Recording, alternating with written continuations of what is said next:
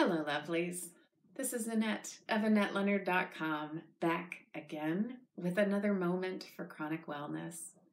Thanks for being here. We're continuing to talk about sleep and chronic illness. It's remarkable how difficult sleep can be, and whether that's because of pain or medications or part and parcel for some of our diseases, it kind of doesn't matter. It just matters that we're not getting it, and there's a reason that sleep deprivation is an instrument of torture. Not getting enough refreshing sleep is a difficult and adds measures of magnitude of hardship to our already frustrating and difficult lives.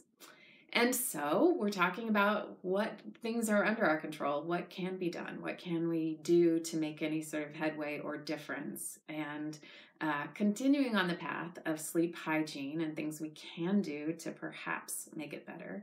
One of the things that generally specialists and physicians agree is a good idea is having a sleep routine. Well, I don't know about your life, but my life is really unpredictable from one afternoon to the next, from one morning to the next, from, forget about days, the hours, there's not a common wake time. There's not a common thing about my days, whether it's what appointments I have from one day to the next to how my pain is from one day to the next. My days are very irregular and unpredictable. And so I find this assertion that we should have sleep routines really tricky to wrestle with.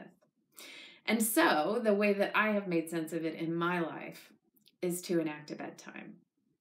And for me, if I am in bed before that bedtime because of how long the day has been or how my pain has been, fine.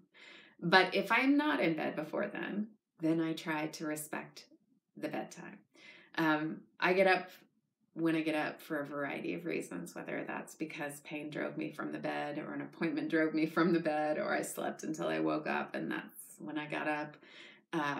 But for me, having a hard and fast bedtime does help my body know, okay, body, it's time to organize around the fact that it is nighttime and we're going to do this.